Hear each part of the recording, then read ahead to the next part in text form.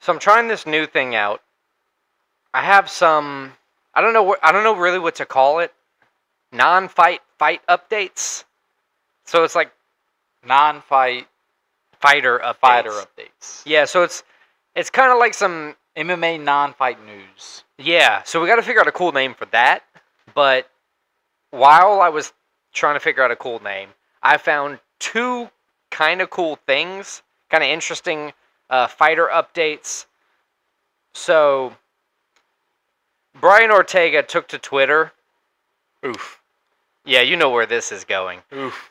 So he started off saying, it was of course related to a Paulo Costa tweet with him and Tracy Cortez from this past Friday. And it was just a selfie. It was harmless. Right. So Brian Ortega decided to tweet, and I quote, "Everyone out here talking 'bout I fumbled. Y'all must not know the rules of the game. When you drop the ball on accident, that's a fumble. But when you throw it away on purpose, that's called a complete pass. Top G shit." Okay, so let me break that down for you. When you drop the ball on accident, that's a fumble. Correct. But when you throw it away on purpose, that's called a complete pass. Incorrect. That's actually called a complete pass. Now, I will say that earlier in this episode, I was saying that I am a noted Brian Ortega hater. So let me lean into that a little bit. Not only did Brian Ortega fumble his ex-fiancée, Tracy Cortez, he fumbled that tweet. He fumbled his last two fights, one of which was to Alex Volkanovski, who he could have beat with that choke, but he didn't. He fumbled his loss by injury, I'll say, to Yair Rodriguez.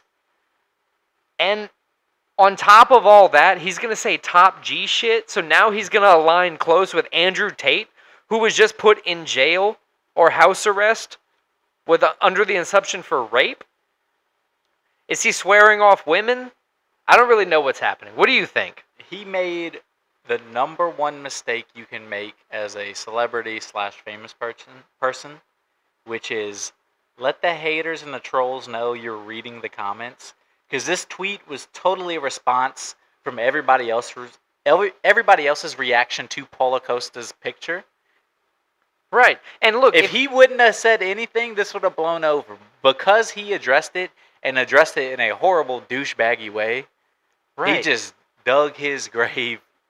So not only do you not know the rules of the NFL, you don't understand when somebody's just trolling you. Paulo Costa went on Twitter and he said, now granted, he is his self-proclaimed meme god status, which he is funny, I'll say that.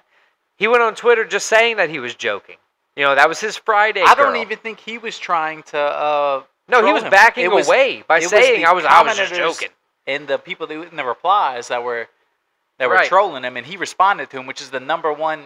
Anything he posts online now, any online presence he has, this is going to be brought up from here on out, which is unfortunate for him. Funny for the rest of us. Yeah, with him aligning anyway with Andrew Tate though. How long until the Matrix comes for Ortega next? You say that, but you don't know. I don't.